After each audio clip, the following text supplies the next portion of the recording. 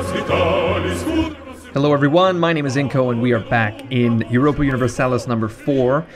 We are playing as Muscovy, as we all know. Tver is requesting military access. We will accept because currently Tver is at war with Lithuania, Poland, Moldavia, and Moravia. Oh my goodness.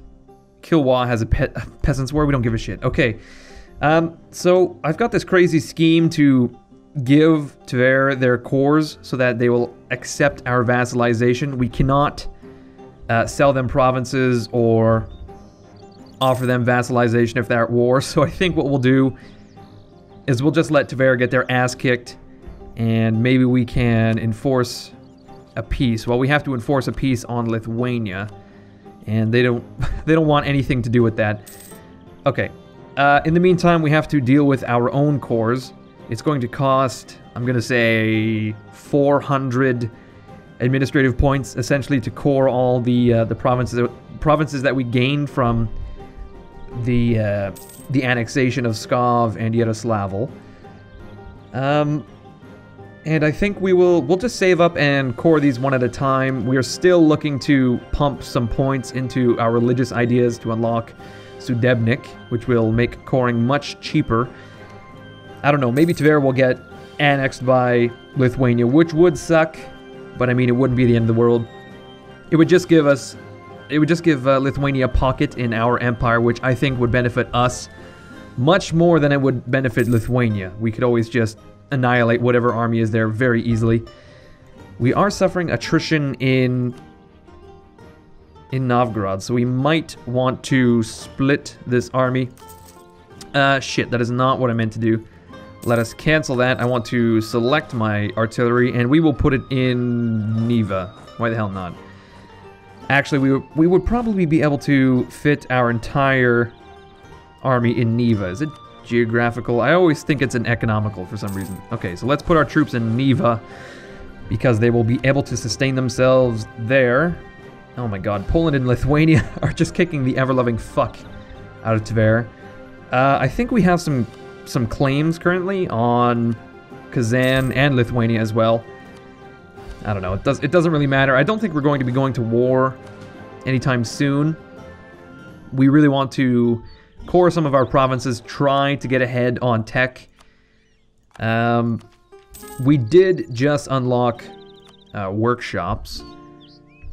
There's not really anywhere that screams out for me to build in though. We've got Moskva, Vladimir, Novgorod, and Vyatka. Okay, we'll start with Vladimir, just because as far as the numbers go, it is the most viable. And they are building iron as well. Producing iron, I should say, so that is quite valuable, that resource. Okay, we have a political crisis. Political crises occur from time to time. Man. We can lose 1 stability or lose 25 legitimacy. We will lose legitimacy because it will replenish quite easily. It doesn't really affect too many things either, just power projection and prestige. It's not a huge deal. Now we've got 3 diplomats standing idle, so perhaps they do not want to be independent, I guess. We could... Can't really do anything to Sweden, actually.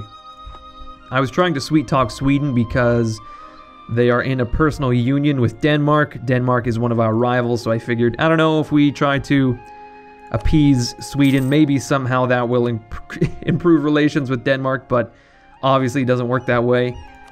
Let's improve relations with Denmark directly. Maybe we can stave off, you know, an attack if they're really desperate. I don't think that will actually help at all, but we'll pretend. Much like we will pretend that these lands actually belong to us as we fabricate all these claims on Kazan. Okay, we will start with Lipetsk, my mistake, Tambov. Yeah, let's get this little vestigial, okay, no, Tver has accepted peace. And they're going to pay some war reparations. That's not a big deal. So maybe, okay, we'll start with Lipetsk, sure. Let's talk to Tver. They probably will not want to buy a province now that they have to pay war reparations, so maybe we can sell it dirt cheap. Oh, they will only accept if the cost is 0. I think it's Rtsev, that's their only core. Tver, Kaluga, perhaps? No, that's Lithuania. I think, yeah, it's just Rtsev, that's their only core. You know, we'll try it. We'll try to sell Rtsev. Now, they absolutely will not accept for anything less, rather, anything more than 0 ducats, so maybe we'll wait a little while. They have just had a war after all. I think their economy is a little bit shattered. All the bakeries have been burned down. Not because the Lithuanians charged in and threw torches, no, it's just because Tverian bakers are notoriously lax as far as health and safety goes. Oh shit, Galich as well. Oh, it's because it has salt. Okay, well we will build... Okay, so the Boyar's influence has reduced.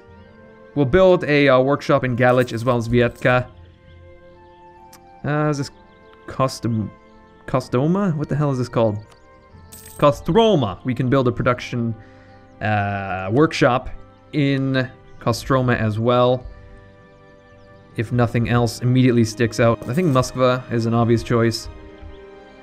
And then there's not really anything in Perm at all. Okay, we have increased their loyalty. Wonderful. Let's take a look at our estates because we've had some stuff expire. So we have to increase the Boyars. Is that influence? No, their influence is okay. I think we could increase their loyalty. Well, we could increase their influence as well, but it's not really a big deal. Yeah, you know what? I'm not going to say there's much that we need to do. We could always demand some points, though. That wouldn't be too bad. Do we want docks? I don't think so. I think it would be alright if we increased our production before we unlock docks. Okay, United in Prayer.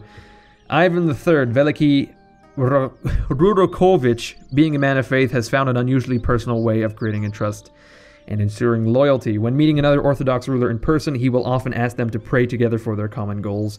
While perhaps forsaking some of the distance sometimes needed in diplomacy, it can create stronger bonds than any formal agreement. Okay, I don't need to read this out. You can read it at your own leisure. What we can do is increase Walachia's opinion of Muscovy.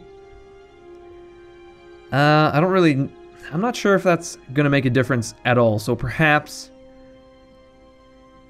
we'll take the 15 diplomatic power. I don't know. That was kind of a non-event. Nothing really changed because of that event. Oh shit, you know what we could have been doing this entire time? Managing our overextension. We will start with Yaroslavl and then we will go Ostrov, Pskov, etc, etc. Alternatively, I could just save up for Pskov and do it outright the first time. Okay, Tver, how is your economy? Still shitty. I'm gonna say until this recovers, you can pretty much say that their economy has not recovered from that war. So I thought, did we just get discovered forging a claim? I'm pretty sure we did. Okay, let's start developing a little bit here. Where do we want to increase our production? We want to increase production in the Novgorod node, I'm gonna say, because we have a huge amount of trade power there. We dominate the node. We're doing pretty well in Kazan as well, now that I look at it. I guess really anywhere in our kingdom right now is fine. Are we an empire yet? No, we are still just a kingdom. Okay, Crimea has had a civil war, which is interesting. Who are they allied with? Kazan only. I wonder if perhaps they'll get gobbled up by Lithuania. No, they have a truce. No, that truce is going to be over pretty soon. Perhaps we'll see Lithuania move towards the Caspian Sea and the Black Sea again. By making some moves on Crimea, they're gonna, you know, sidle up. I think sidle would be the proper term for a sneaky Lithuania. They would sidle up next to, you know, the obviously distraught Crimea. And they'd say, hey girl, what's up? I see you having some problems. Luckily, I'm a problem solver. Something like that. I don't know. We're going to pour a lot of diplomatic points into Vyatka. We want to increase the goods produced by quite a lot.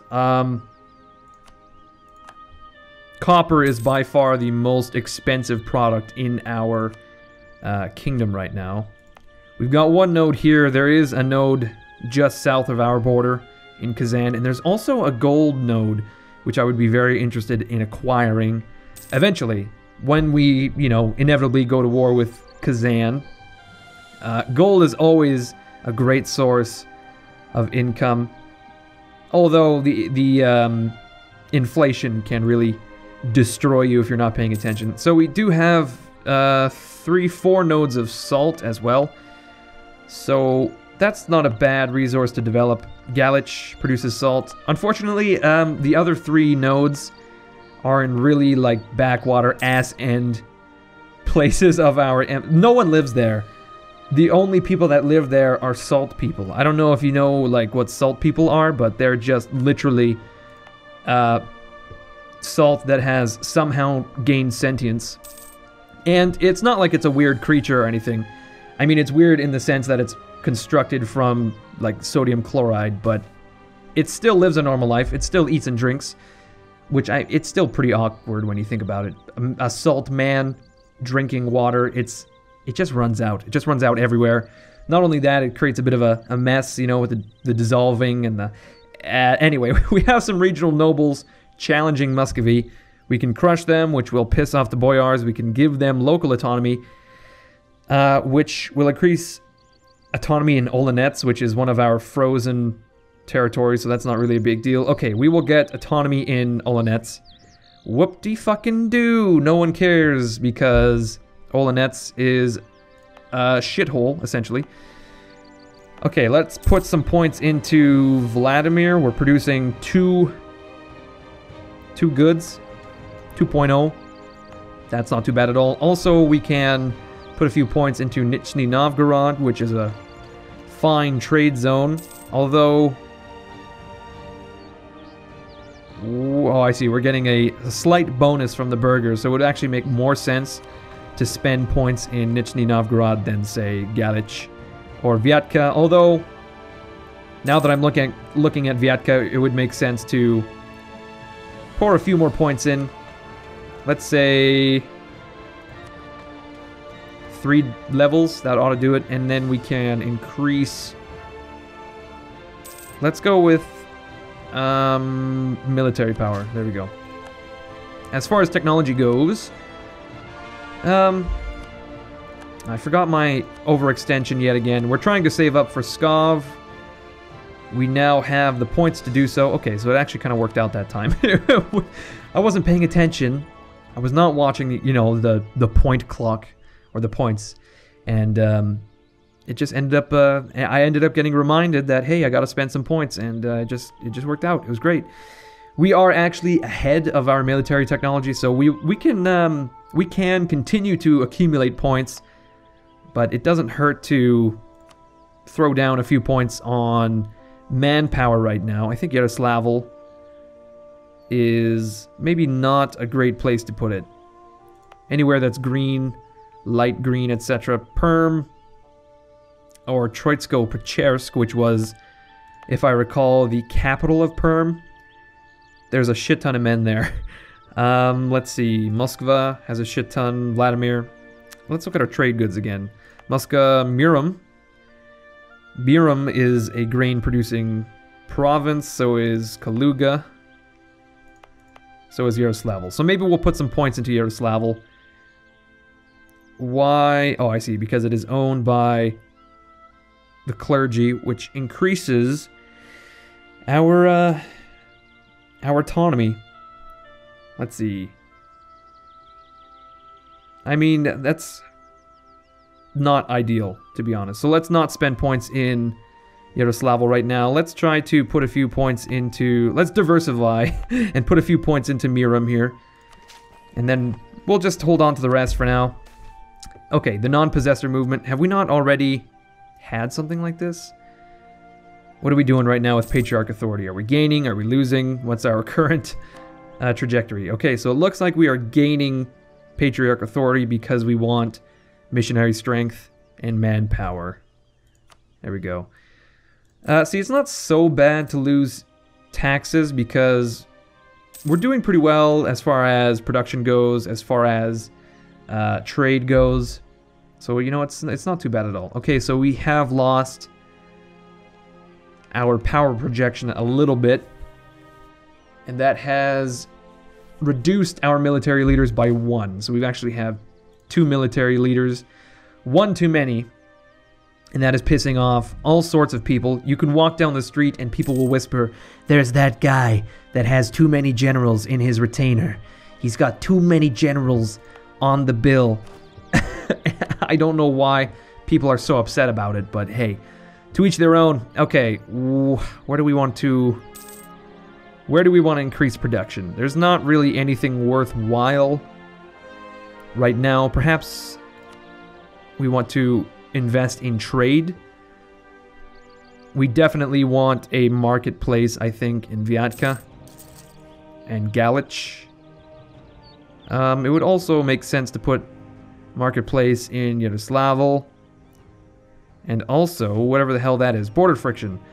Kazan's opinion will change, put a positive spin, revoke the claim. We will piss off Kazan. We don't care. Oh no, a great advisor has died. Shit. We can get spy offense or trade efficiency. We'll go with trade efficiency. Let's see, we're currently making 1080. Well, that didn't affect anything at all, it seems. Was our advisor beforehand a traitor? He must have been. I'm not sure. I can't say for certain. Let's fabricate another claim on Kazan here. We will go for Tambov. That's it. We also have, you know, we have a lot of ducats. What do we want to spend it on? Taxes? Taxation? Sure, we'll put a church here. And we will also build a oh, I forgot we have barracks. Let us build a barracks in Suzdal. That would be ideal, I think. Yeah. We'll go with Suzdal. And now we have 300 ducats left over. Jesus, what else are we going to spend this shit on? We're just raking in the cash, actually. With our army maintenance at half. We're not doing too bad. So I'm kind of thinking that we want to... I was going to say we would want to gobble on Kazan a little bit. Unfortunately, they're backed by the Timurids, as well as Uzbek, if I remember. Yeah, Crimea, Uzbek, and Timurids. So they've got a really huge backing right now. So I think maybe we won't be paying so much attention to the hordes. I think it would be best to piss off the Lithuanians and perhaps fabricate claims. I don't know. Let's look at our ledger while we're at it. We'll find Lithuania. They have 17,000 manpower, 35,000 troops. That's not great, to be honest. They have the same tech level as us, too. Is it military tech? No, they're one level behind. They do have diplomatic technology, though. How are the Livonians? Okay, we have to please the Livonians. It's not quite good enough. Oh, okay. The clergy has appeased our people somehow. Have we sent a gift to... No. Okay, so if we send a gift to the Jesus Christ. The clergy has just mobilized the populace, and then in the next breath, they have lost some influence. I guess they spent all their political capital mobilizing the populace. Whatever the fuck mobilizing the populace means outside of like a military context. I don't know. Okay, let us... I'll talk to the Livonians. We want to send them a gift. We don't have any diplomats though, so let's revoke... Oh, there we go. We finally cored Skov. I forgot about Ostrov again. Man, just really shitty with the cores. Okay, so now we can save up I think we want to save up for some religious ideas before we unlock the next idea group. Well, I don't know. I think we ought to unlock the next idea group so that I can have a choice between, you know, religious ideas and... What would be a good group for Russia? Perhaps offense? Defense? Let's see. What are our ideas? So obviously we get huge bonuses to manpower, production efficiency, colonists, army tradition, and technology costs. So, oh, we also get a manpower modifier here and a reduction in infantry cost, and eventually a manpower modifier yet again. So would it be best to stack with that and unlock the quantity idea? Or would it be better to perhaps go for quality? Because, I mean, if we went for quantity, we already have a huge amount of quantity. So do we want to hone our large amounts of troops, or do we just want to flood the fucking market with men? I think it may, honestly, it may almost be better just to go for quantity, because then we will always have a huge advantage over whoever we're fighting.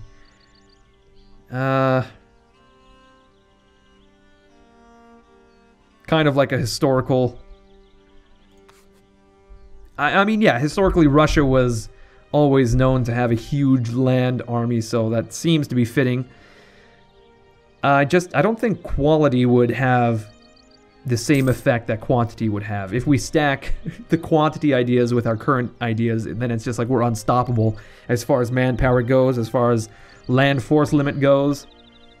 So yeah, maybe we'll go for quantity. I don't know. If you guys have any thoughts on that, just let me know. Then again, we can always go for like exploration so that we can start pushing eastward. Oh no! Ivan III, Veliki, has fallen ill. More power to the nobles. Reduction in tax. Or... do we want to appease the boyar estate or the burghers? Let us see. Okay, we can definitely side with the boyars here. There we go. Wunderbar. Back to the ideas, though. Oh shit! There. Oh my god. What kind of ideas have good synergy with religion? Religiously sponsored guilds. Goods produce modifier. I don't know. Okay, so apparently we have pleased the Livonians as much as we can. So now we have the duty to send them a gift of 100 ducats. That will get our relations far and above our target, which was 150, so that we can get our Western arms trade. Eventually we will drop a huge amount of points into military technology. For now, let us focus on prospering times. He has been renowned for our country's artistic achievements and blossoming economy. Okay, we can invest in urban infrastructure, gain 1 base tax, rural infrastructure, manpower, or diplomatic power. I think we want administrative power and base tax? Sure. That will get us one step closer to unlocking these ideas. Although, some points towards our military technology would have gone a long way, especially if we plan to attack Lithuania. Whoops, not what I meant to do. Any edge would be great. Their army is... rather, their manpower is growing as the months pass. So they have half, just under half the manpower us. Well, I say just under, but they're short a few thousand. Let's go down to Poland. Poland has very little manpower, so it would not be a bad idea, I think, to attack Poland-Lithuania. Combined, they have a larger army than myself. Who are our allies again? We are allied with the Livonians. And we have no vassals, I don't think. Because we've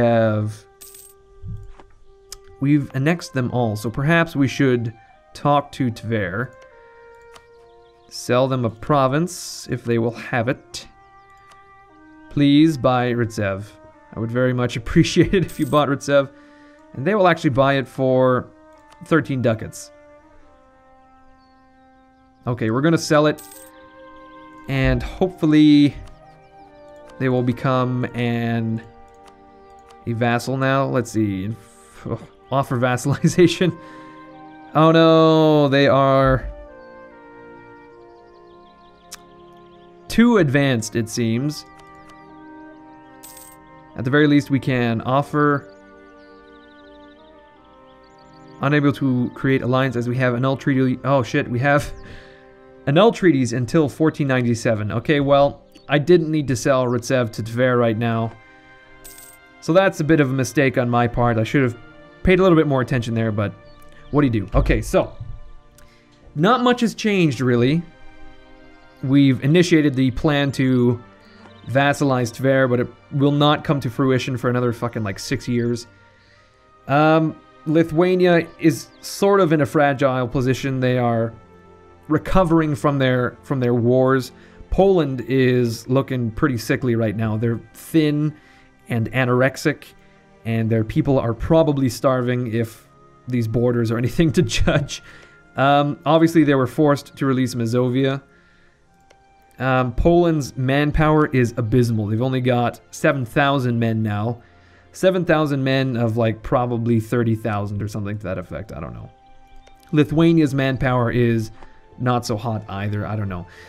I'm not really sure where to expand next. I think Lithuania is our only viable target, as Uzbek, Crimea, and Timurids are back in Kazan. We could always perhaps, you know, go for Sweden. They are in a personal union with... Oh my god. What? Denmark has a personal union with Norway and Sweden? So let's say if I was to declare war on Sweden, would I then be declaring war on... No, just Denmark. They will be considered a co-belligerent, though. That is a problem. If they're a co-belligerent, they can call Norway into battle. How about, as far as manpower and army goes, what's Sweden like? Probably not great. 13,000. Okay, that's their land force limit. How about Denmark? I mean, they have a lot of shitty frozen territory, so I can't really say. Yeah, Denmark's not looking so good, but combined, they're now at 30,000 men. Norway. Let's look at Norway. I think Norway will be the make or break. If Norway... I think Norway won't have, you know, much of an army. 7,000 men. So, collectively, they have 37,000 men. So that's a viable target. Maybe we should start fabricating claims on Sweden. I know I just chatted them up, but Lithuania is looking to be pretty solid right now. Well, not nearly as solid as Kazan. But I think Sweden, Norway, and Denmark are a much softer target than Lithuania and Poland anyway. Okay, I'm going to end it here, so thank you everyone for watching. I hope you are enjoying this series. If you are, as always, leave a comment, leave a like. If you want to get updates on uploads or, you know, just get in touch, then you can check out my social media at the links below in the description. And come back next Friday, because that is when I upload the Muscovy campaign. And I guess until then, my name is Inko, and I'll see you guys later.